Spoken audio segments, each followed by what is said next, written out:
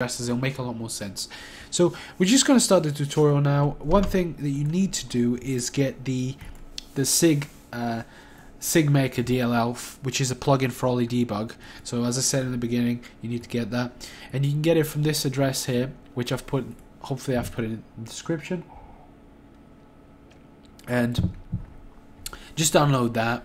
And if this address is dead, just look for SigMaker on OllyDbg online and you should find it. So all you have to do is, once you've downloaded, you come up with this folder, open the folder, you'll see there's a DLL there, there's a readme as well, have a read of it if you like. Open your OllyDbg folder, the one you run your Olly version on, and just go drag this and boom, drop it into there. If you can see here, I've already got mine in, so I won't copy it, and this will be a plugin that we'll use to make our lives incredibly easier when we are searching for signatures. Oh, that's pretty cool. I didn't know that was there. That doesn't even work. What the fuck's the point of that? Fucking useless. Anyways, so we've got that. Make sure you download that and put it in your OllyDbg folder, and let's just get on with this. So the first thing we're going to start off by doing is getting the addresses for the instructions. So open up Cheat Engine. I'm just going to open my version, which is 6.3. I recommend you use anything above version 6 and we should be fine. And I want to hook it onto acclient.exe. Okay, let's just do that. So we've hooked it onto the game, and we're going to use ammo for our example on this tutorial here. So look for 20 first, and scan a couple more times just to make sure we have it. Yep, that's it. And then we want to shoot a couple rounds. 18. Let's look for 18. I should probably only have. There we go. So pick any of these and just put some stupid value in there. That one wasn't the right one. That's probably the visual one, so we changed this one instead. Excuse me. So we changed this one instead, and boom. And that's the one that gives us our ammo value. Fine, we're happy with that. So what we then do, we need to find out what instruction writes to that address. So what instruction decreases our ammo? So right click on that, find what writes to this address. Do you want to attach the debugger? Yes. And then we leave that there and we take a couple of shots. And as you can see, there's a decrement that happens. You may have multiple instructions here. Try them all and see which one works with this next step. So as you can see, this is what we were talking about earlier. There's all these bytes here, and you go FF0E57. Obviously they correspond to each instruction here. Now with a signature scan, we can choose, for example, this set of bytes and find out where this instruction is. So we say loop through our DLL's memory, or our EXE's memory, our game's memory, and look for this set of instructions. So FF0E57 blah blah blah, and we search for all those instructions until we find what we want.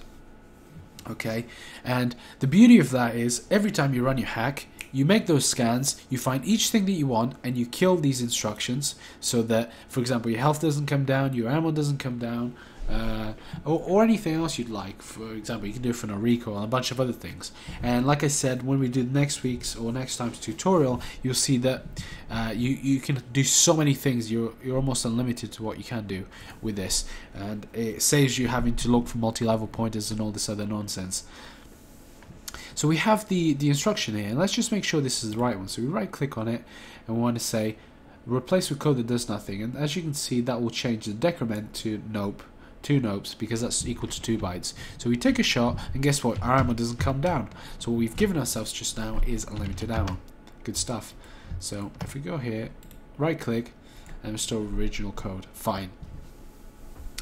So we have the original code, and as you can see, it's 2 bytes, which is what we killed. So what we want to do now is we want to open up Olly. So we know that these are the bytes that we're looking for, and technically we can make our signature scan from this, but we're going to use Olly to make our lives much easier. So first thing you want to do is right click here, go to address, and copy that address. So we're going to open up a notepad file, excuse me, and post the address there. So next thing we want to do is, now that we've got our address and we know where it is right now, we want to go to what do we want to go to? We want to go to Cheat Engine and attach something else. Now the reason why we're doing that is because we want to make sure OllyDbg can be a bit buggy when you're attaching, when Cheat Engine is already attached, so we don't want to do that. So what I'm going to do is I'm going to choose anything else, like Google Chrome for example. Choose anything, and yes, keep the addresses, we don't really care. And minimize cheat engine for now. So we have the address, and we want to run OllyDbg. So I'm going to run my version of it, and make sure you run your Olly. So you want to click File, Attach, and go to acclient.exe. Alright, that's fine, and let that attach in your own sweet time. Not sure what the fuck happened there. Oh, I think my game crashed. This is no good. Did the game crash? No good. That's excellent. So I want to make sure my recording software is still working. Yep, I'm happy with that. 463.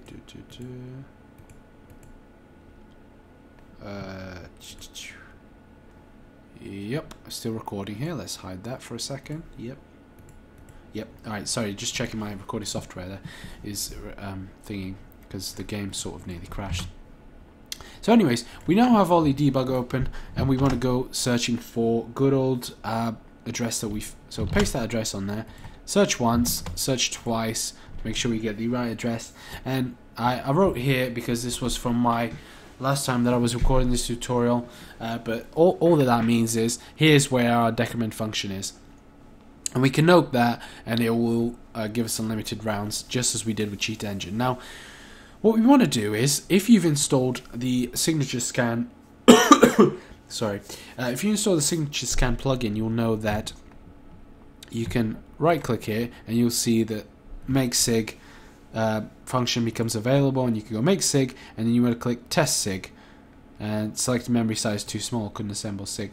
So we leave that. So what we want to do here, obviously what we did there is we said, oh, actually select a tiny bit of memory and see if we can scan for it. But the truth is there's probably a couple of hundred FF0E instructions. So we want to select a set of them, because we want to say scan through all these and see if we can find our instructions. So we go make sig, test sig, and as you can see, all these results have been put here, and all they've been done here. They've done in such a way that we can.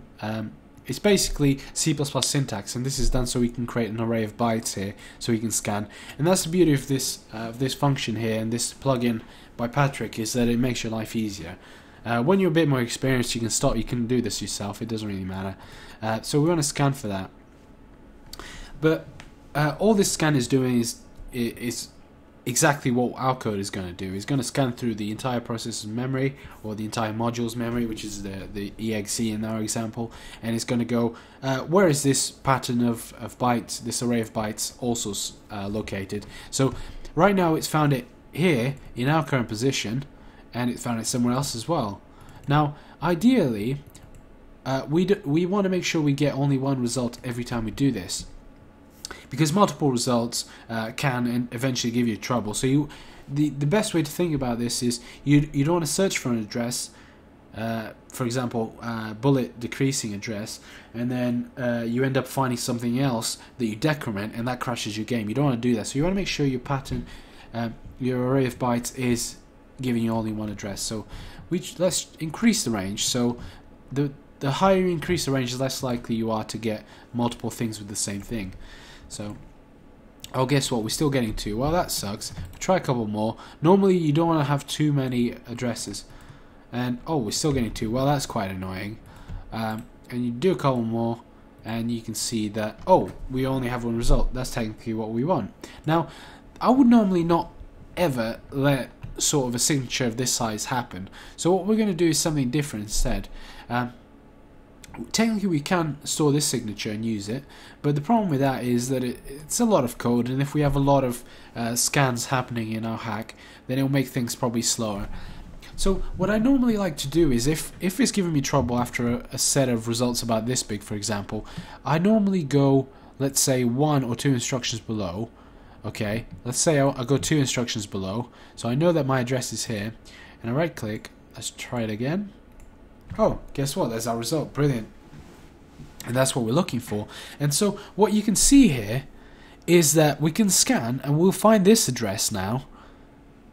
But what we want is 5 bytes in front of it, which means all we need to do is scan, find that address, and then add the 5 bytes on top of that, which give us our address. It's quite simple stuff. So you normally want to have this as smallest amount possible, although it's not really a big deal if you have a small hack, but you normally just want to try and keep it of a small size generally. So what you want to do is you want to go select this whole thing, copy the signature. Now that we've got one result, that's brilliant. And we're going to press enter a couple times, and that's our mask. Now, just to give you an overview of what this is, as you can see, the mask here is XXX, all this stuff. Now, and each X represents a solid value. So, for example, 89 is a solid value, so 89 is that one, this one's 0A, and blah blah. As you can see, each of these. So what these are saying is, when we loop through our memory, we want to say, this value must be there, this value must be there, this value must be there. Now, if at any point one of these values isn't here, we say, we haven't found our address. Keep scanning, and we start from the beginning again.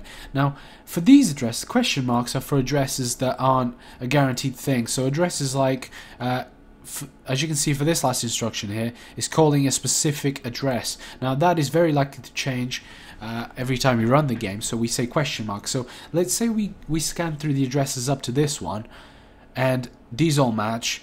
These 4 will be irrelevant, because that will be ignored, that will be ignored, and that will be, and so on. And that's really how it works. So as you can see here, if we look through all these, they will match these instructions up to this point. So 0 times E8, let's have a look where that is. There it is. And that's really the end of that. The call is the last thing that gets pretty much referenced. And then these are all 00s because they are irrelevant ultimately. Okay? They are things that are very likely to change, and that's the beauty of Patrick's SIG scanner. It tells us those things. After a while, you should be able to do this yourself, but until then, just use the scanner and you will be fine. So we've got those two things, and let's also write down how far away the bytes are. Now, although I've already said what the distance is, I'm just going to show you this because you may need to use this yourself. Now, if you're not familiar with the Windows calculator in programmer mode, it's something you definitely should get into because of all the hex calculations you may need to do along the way. So we know that our instruction is here. So 46 blah blah, and then 279, and we know that the one where we're starting is 274. So obviously, all you just do is we can put the whole address, but as you can see, all numbers are exactly the same. Excuse me. All numbers are exactly the same, except for the last 3, or I guess the last 2. And you want to go, oh shit, the last 1 actually, but it doesn't matter. All you'd have to do is just go 9 minus 4, but we're just going to go 279 minus 274. And that will obviously give us our 5, and we know that once we found our address, we add 5 onto that, and that's our decrement instruction. So that's good stuff. So we've got everything we want. We know that 5 bytes before. Okay, that's fine. Oh shit, I don't want to save that. 5 bytes before. Happy with that. And then we're good to go. I think we've got pretty much everything to get on with our code, really. So we've got our array of bytes. We've got our mask. We know how far away the bytes are from our instruction. And we've got everything pretty much. So all we have to do now is you can just minimize OllyDbg, it doesn't really matter. And we're going to get on with the coding now. So let's do that.